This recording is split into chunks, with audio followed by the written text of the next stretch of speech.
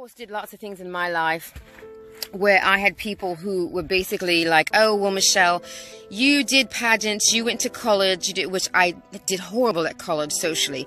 I had very bad things happen to me because I had no kind of gauge or filter for when people were doing mean things or using me. Or I one time emptied my entire bank account because my roommate told me to. Like, we have things like that happen because we literally just have a different set of tools to observe.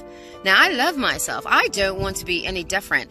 I feel like some of the things with autistic people that people automatically want to be like, oh, you have autism, your life must suck and be absolutely terrible. Well, there's neurotypical people whose lives suck and are absolutely terrible. There's neurotypical people who suffer with anxiety, depression, post-traumatic stress disorder, and other things. And we've got to stop acting like when an autistic person has a meltdown, because it's called a meltdown, we act like that's just such a far cry from having a nervous breakdown or I'm talking about it's not the same, but as far as neurotypical people also do have issues. And I'm not quite sure where has broken down in the fact that people want to make like the autistic meltdown is just unacceptable and so much worse than someone who, you know, occasionally deals with being overwhelmed. We gotta stop making all those comparisons and going back and forth. I don't understand it. I don't get it. So that being said, I've been all kind of around the mulberry bush today because I just wanted to bring you all up here with me and kind of chat for a second. I get back to every message that I get. And no, I'm not charging. A lot of people are like, do you charge to help people? No, I'm not a licensed practitioner. I'm just a woman who's been autistic for my entire 47 years of life. And I have 7 autistic children. So over the years, we have found what we call autistic hacks and ways to help. We have children who were completely nonverbal, who would be called very moderate and very not high functioning, very dramatic. And then we have some other children who were more, quote, high functioning or needed less support. That's really all that it's about. But everyone is able to independently function with help, just like any other person in a family that ends up getting help and assistance.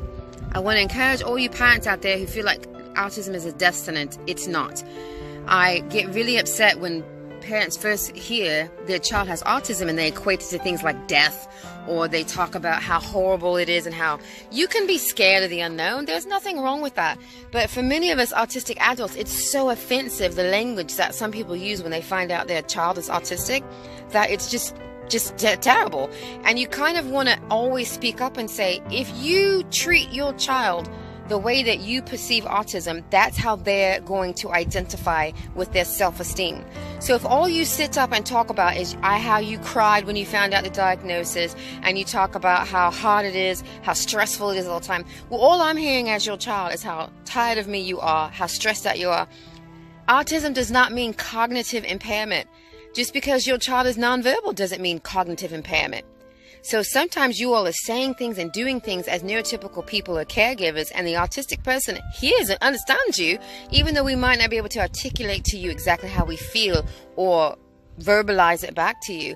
It doesn't mean that we're not understanding. There's a lot to be said for energy and feeling and body language. I slaughter body language. Like, it's hard for me sometimes to understand sarcasm and what people mean, but I feel you. And a lot of people diagnosed with autism are very much so intuitive when it comes to feeling, and some people would even say empathic. We're very attuned to the energies and things that are around us. So you have to be very careful when you want to talk about your child, or you want to even get help for your child in front of the doctor. I've had people say horrible things to me in front of their child trying to get support or help because you're saying how you feel, but sometimes you need to do that in a separate room. So that's just some stuff I'm throwing out there. Maybe somebody will watch and get confirmation. Parents, if you have a new diagnosis of your child, what you see from me and other verbal adults, it doesn't mean that we were always verbal. It doesn't mean that every single story looks the same.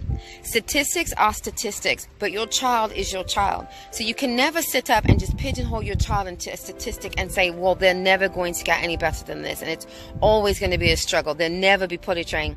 Autistic people can be delayed in potty training till 8 years old. And then after they have it, they have it. And usually it's easy to potty train them because they're older and they get it. Oh, I need to go in the toilet. And oh, I need to whatever. Some of you are concerned because your child is 5 or 4 and 3 in nonverbal. Well, there's autistic people who are not verbal till 10 years old, and then something clicks and then they end up having a way to communicate. But there's nothing wrong with communicating through an iPad and other programs that go on. Communication is communication. Sometimes if you stop listening so much to the bad news and the bad things you hear about autism, you can sit for a moment and evaluate and see what is beautiful about your person with autism. We innately love the planet. Like, there's just this thing where we want to protect it.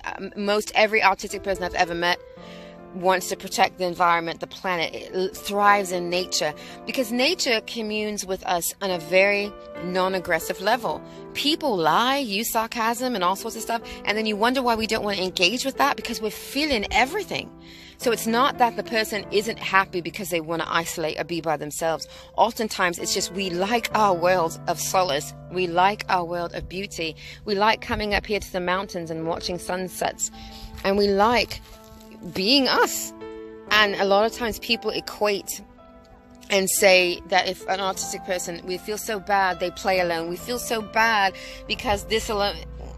I never a day in my life was just terribly sad that I did some things alone. I was more sad when people didn't accept me when I did want to interact, and I was more sad and messed up about it when people didn't value my silence even in their presence.